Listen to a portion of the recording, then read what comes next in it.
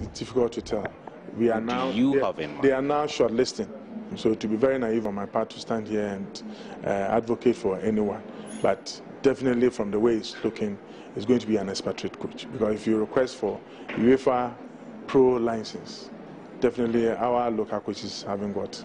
Oh, people, I don't know where everybody is pointing. I'm only asking. To Milo. Do you know that I didn't mention there will be the need for us to look at the financial demands of all those who are applying for the job? Somebody may be suitable, but if Milo decides to take something way above our budget, I don't think the FA can support it.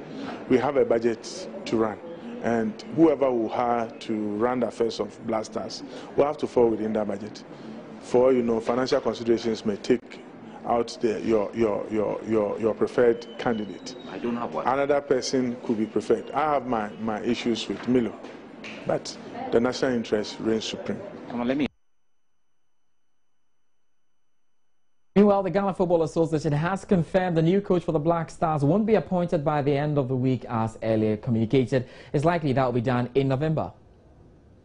Ghana Football Association Executive Committee member Fred Papo has confirmed that an interim coach will take charge of next month's 2015 AFCON qualifiers against Guinea.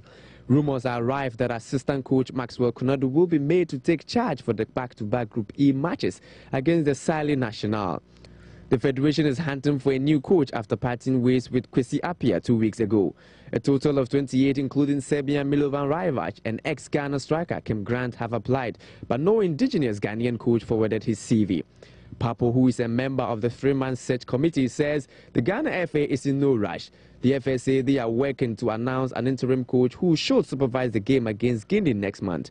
Ghana will take on Guinea on the 10th October with the venue of the game yet to be decided and the return leg played in Accra 4 days later.